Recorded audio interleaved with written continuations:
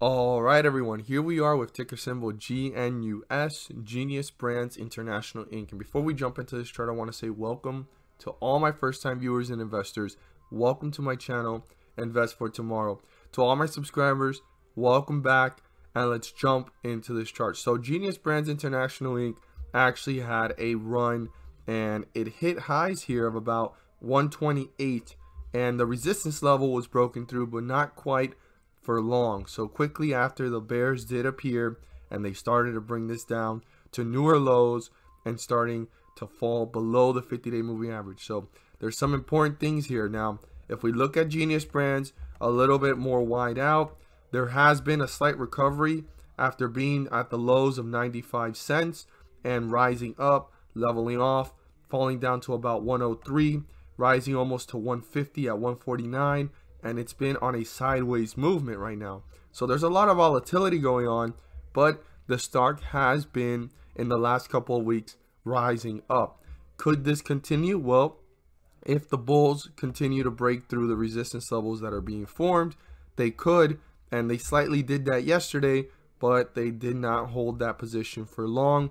Bears appeared fairly quickly, bringing this one down below the 50-day moving average. So the 50-day moving average is 123.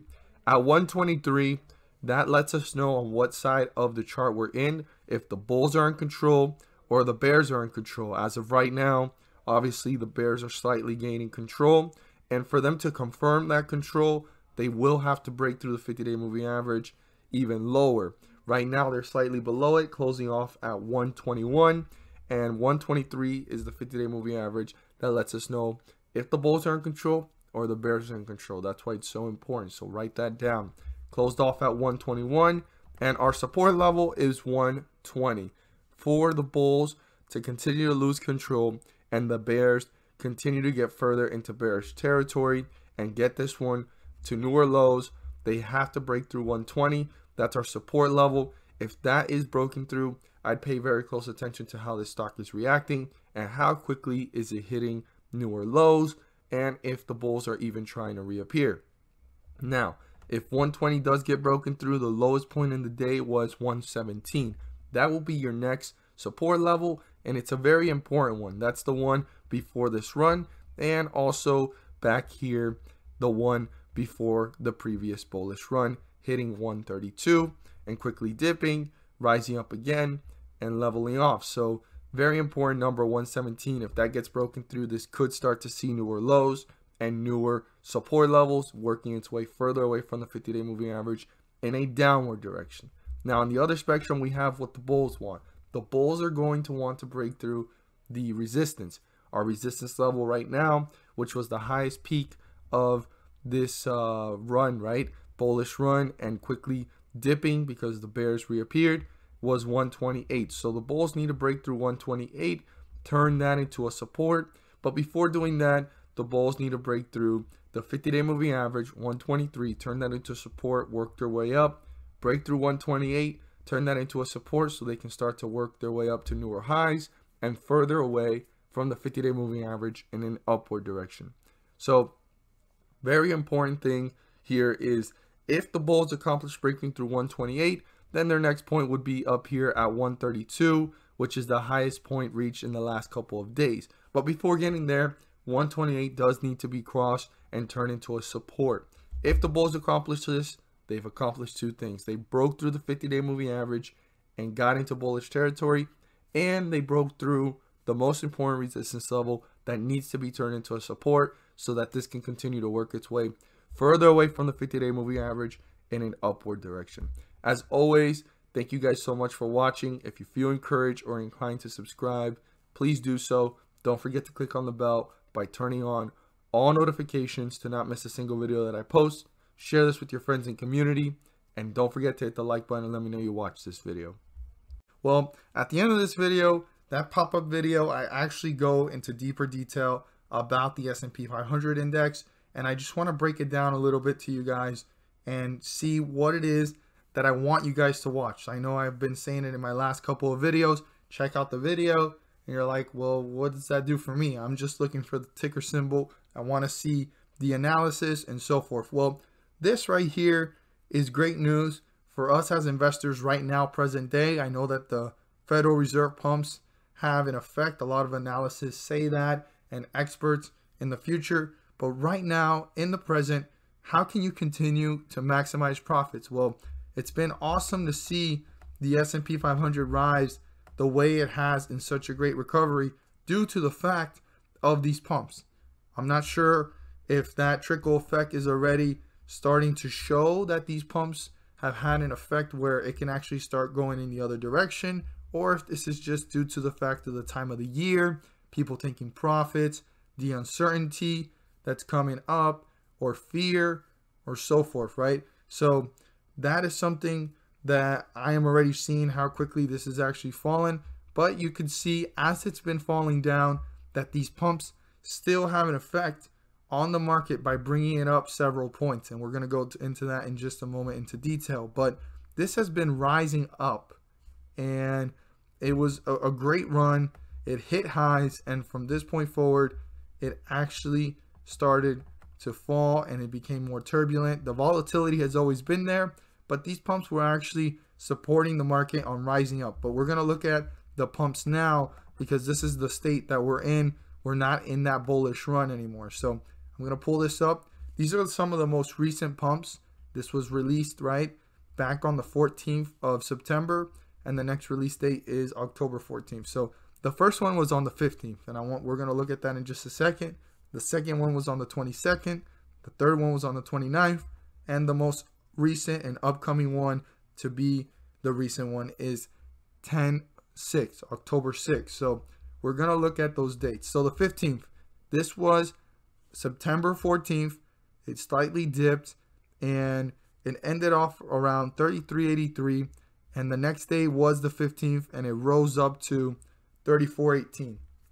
That right there is a rise of several points for the S&P 500 index. And again, 21st rising up, and we land on the 22nd.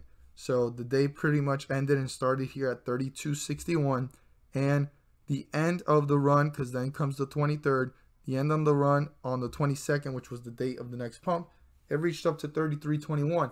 So again, rose up several points. Now the anticipation here for the next pump and the week that was coming, the end of the week started really strong, started the week strong on Monday, and it started to dip on that Tuesday of the date of the pump. Well, guess what? The pump actually saved it from hitting newer lows and actually created momentum to continue to rise up because it hit 32.28, and before the day ended, it rose up to 33.49. This is actually one of the pumps that I've seen the pump do the least effect in rising it by several points, but I have seen the pump do this before, stop it from going in this direction and rising it back up, creating an attractiveness to the market to bring in obviously more investors, and obviously do this effect to bring it up. And then obviously the volatility of the market is normal to be seen like that. So we're anticipating the next one, but what I want to talk about is what does it mean for us as investors that these points of the index are rising up? Well, if the index of the S&P 500 is rising up several points, that means that it is rising up and there's 500 ticker symbols within it. Some of them, not all of them, are rising up with it. So individual ticker symbols are rising anywhere from 30 cents to up to $3, maybe even more. But I have seen ticker symbols rise on the dates of these rises and these points rising on the index. Individual ticker symbols rise 30 cents to $3 per share. I know that that doesn't sound like a lot. It sounds like, oh, well, it's 30 cents. Oh, it's $3. I know it sounds small, but per share, it does add up. And I'm not saying that it guarantees you profits, but profits are profits. And I always say that in all of my videos, especially when I'm talking about this. And this is an opportunity to maximize profits and minimize your losses. I'm just encouraging you guys to check out the video. I go into more detail about it. I just wanted you guys to see with your own eyes the dates of the pumps and what it has done.